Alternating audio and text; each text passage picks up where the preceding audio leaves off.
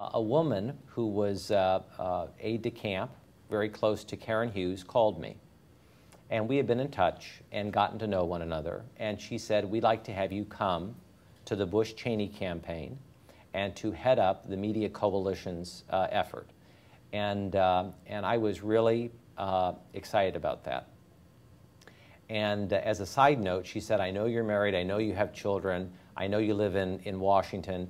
You can just plan to leave them there because you're going to be working all the time, and the time frame is short. And of course, that was not something I could do. We're a family. And so we got into our Dodge Caravan. Our boys were 1 and 3. We arrived in Austin, Texas on what surely must have been the hottest days in a hot state. It was 118 degrees the day we arrived. Wow. They had been in the middle of a drought. Everything was brown and tan. To the degree that our children could communicate, they wanted to know where their pet cats were. They wanted to know why they didn't have a front lawn, why we were living in a walk-up 2-bedroom apartment, what happened to our house. By the way, the woman living in our house temporarily was a woman we didn't know.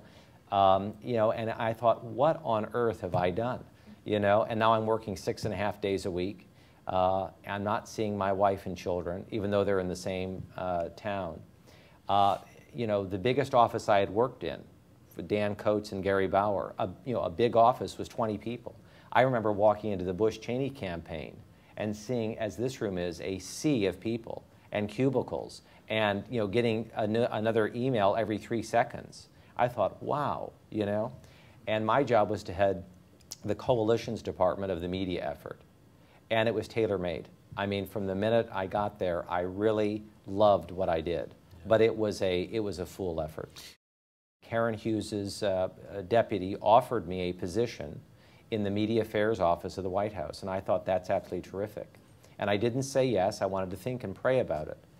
On the same day, very late in the afternoon, I received a call from a man whom I had only met twice, Karl Rove. And he said, and he is a sort of joking manner, Tim, he said, I'm calling to change your life, And he was laughing and I wasn't. And he said, I want to offer you a position as a special assistant to the president and the deputy director of the White House Office of Public Liaison.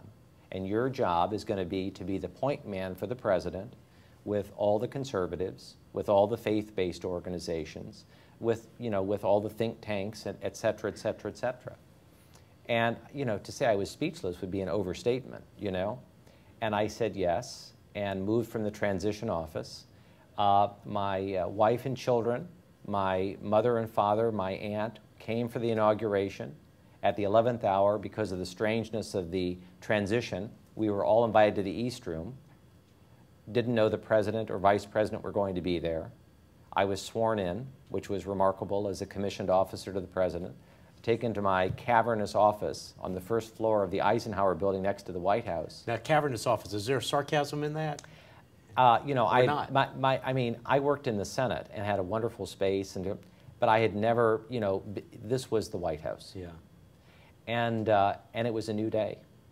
And as they say, we were really off to the races. Yeah. And I have to say, the average tenure in the Senate and in the White House is 18 months because, to allude to the first question you asked, the hours are intense. There's not a time when the White House closes for business.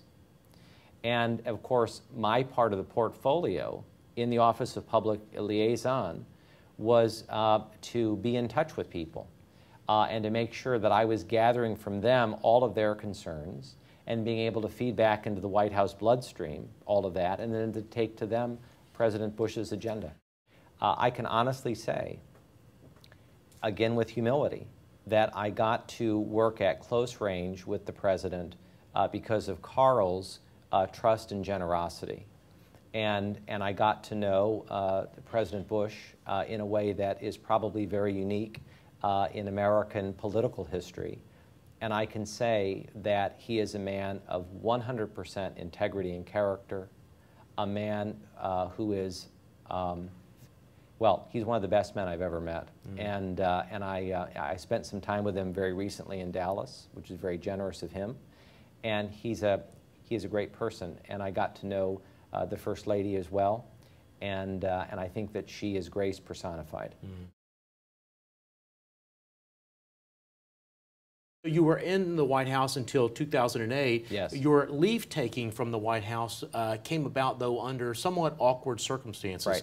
Right. Would you mind sharing a little about that? Well, first, you're nice to say awkward circumstances. I'll put it another way. I went into an absolute personal crisis that has been unequaled in my life, and I pray never to be again. All my own fault, all caused by me, greatly humiliating, causing and bringing great humiliation upon my wife and children, my family, my closest friends, the President of the United States, and everybody who I knew, who I consider to be a good friend. I had been writing a newspaper column for my hometown paper for many years. I wrote on everything except for politics. All the things that I loved, art, music, philosophy, the things that meant most to me. And I began lifting, I'll say it another way, I began taking liberally from other people's writing and putting it into my own, plagiarizing. And one of the bloggers uncovered my plagiarizing, gave it to generally on the blog, and was picked up by one of the newspapers in my hometown. And of course, this became an immediately important and big story. And when I was asked about this by the reporter, I said, yes, I am guilty as charged immediately. In fact, she sent me an email, and I sent the email back to her in response, I think within a half an hour. And I knew at that minute that my career at the White House was done. And it was as I say, all self-inflicted, all of my fault, born of 100% pride. My goal, having turned in my resignation, was that I would finish out my work. I would make sure that it would be seamless for the person who would take my position, and I would go quietly into that good night. Except for God, in His infinite providence, had something else in mind.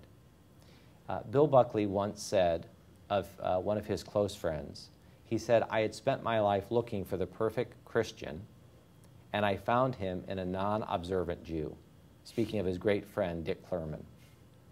Well, without the non-observant part, I received a telephone call from Josh Bolten, who was the President's Chief of Staff. Right. I could spend the next 9 years telling you what a remarkable human being Josh Bolten is. And he called me and he said, Tim, I want you to come over to the office. And I said, Josh, you are great to call me. This means more than you know, just reaching out as a friend. But I have vowed to myself that I will never darken the doorstep of the West Wing again. I really believe that I have besmirched it. And he said, I appreciate that. I appreciate what you're saying, but I really want to speak to you. And I said, okay. And I went over to see him, and it was just him and me, and I thought, this is important. And I apologized to him, and his grace and mercy is almost beyond human comprehension. And we had about a half an hour together. And as I was leaving, he said to me, oh, and by the way, the boss, speaking of the President, wants to see you. And so I got to the ante room, and I heard a voice say, come on in. And it was George W. Bush, into the Oval Office. And I thought, either I'm early or the other people are late, because it's just the President. And I went in, he asked me to shut the door. At that point, I was in such a zone that it's kind of like in Bugs Bunny, where you close the door and it sounds like it's this eternal giant door, you know. I thought, oh boy, you know. And it was just the President and me. And I said to the President, I owe you, and he stopped me. And he said, Tim, you're forgiven. And I can honestly say that for the first time in my life, I was speechless. And I paused, and I said, but sir, and he said, stop. He said, I've known grace and mercy in my life. and you're forgiven.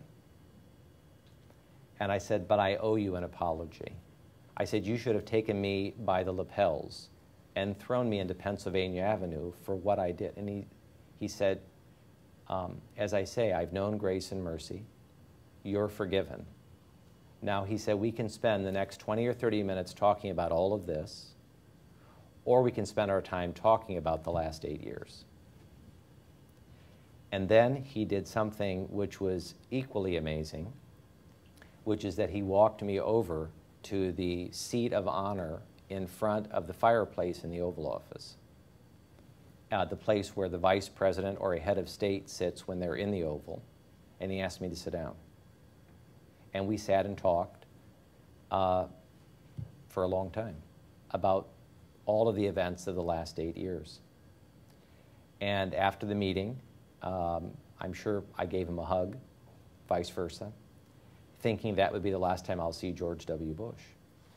And as I was leaving the office, he said, oh, and by the way, he said, I want you to bring Jenny and the boys here to the office next week because I want to tell them what a great father and husband you are.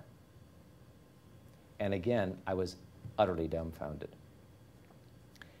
Whatever the word humiliation means, if there's a Webster's definition with 3 entries, I was all 3 at that moment.